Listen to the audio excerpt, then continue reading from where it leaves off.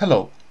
In this video I would like to demonstrate you RenderChan plugin for Blender, implemented by ScribbleManiac. This is a very first version of the plugin, and it allows to call RenderChan commands right from Blender.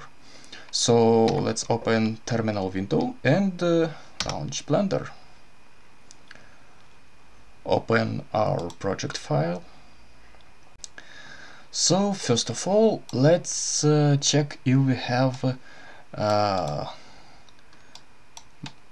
RenderChan plugin activated.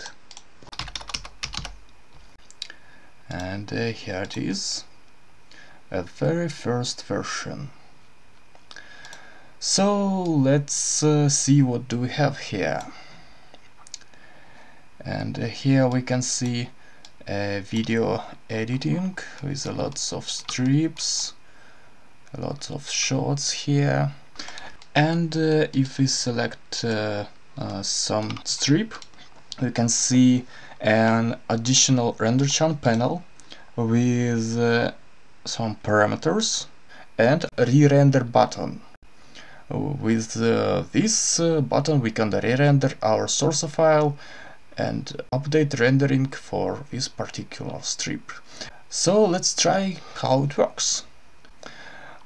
This is a strip number 072. Let's open its source file. And here it is.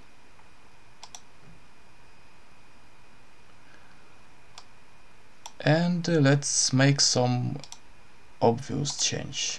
Let's change background color, for example, like this.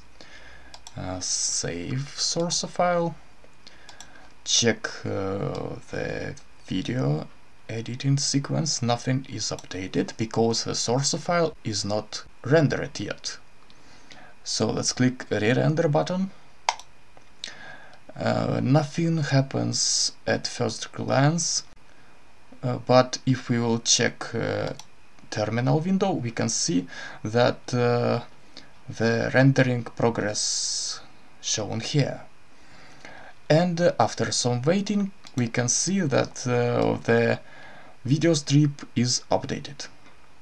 Of course, this is not very comfortable because there are no progress bars shown in Blender interface yet, but remember, this is just the first version of the plugin.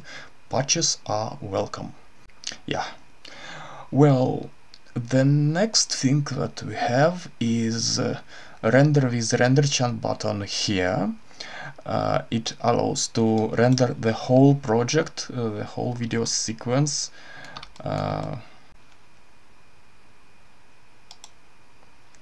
Like this. You can see here goes the rendering. Well, we don't need this right now, so let's just close Blender. And one more thing what I would like to demonstrate is automatical detection of changes in source files. Let's say we have closed the project file and made some changes in the source tree. Let's change the same file, for example. Let's change the color again.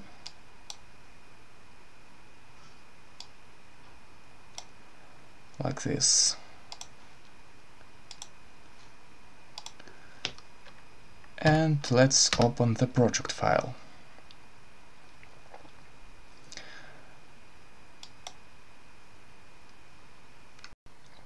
When the project is loaded, the plugin checks if any changes were made in any of the source files for every strip, and if the change is detected, then it suggests to update your project rendering.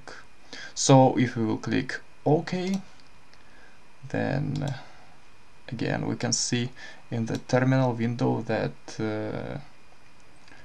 there is some rendering.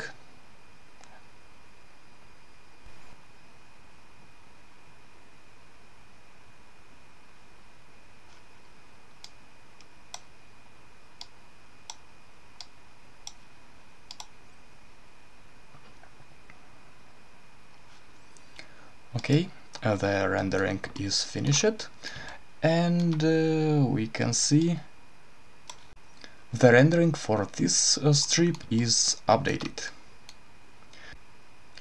Also, if we click re-render button and no source file was changed, then no rendering takes place because, well, RenderChan knows that there is no need for that.